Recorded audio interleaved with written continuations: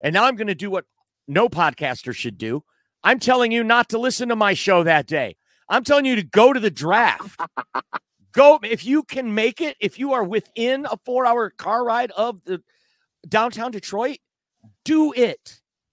There's all kinds of activities. Definitely. There's all kinds of. If you are stuck on this network with schleps like us, well, hey, we'll do the best we can for you. By the power of Ra.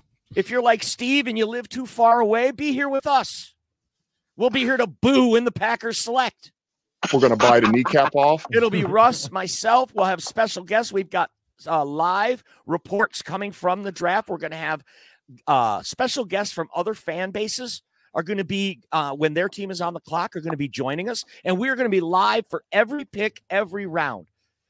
But gosh, guys, make us your last resort. This is a once-in-a-lifetime opportunity. And if you are anywhere near it, you should absolutely go.